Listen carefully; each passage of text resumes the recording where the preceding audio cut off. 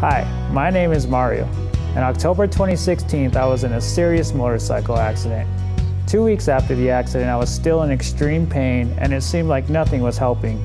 I decided to pray and soon after came to Calvary with a friend. At the end of the sermon, Pastor Skip was talking about giving your life to Jesus and coming to the altar. I went forward that day, and since then, I had a great joy and peace in my life. And now, I'm going public.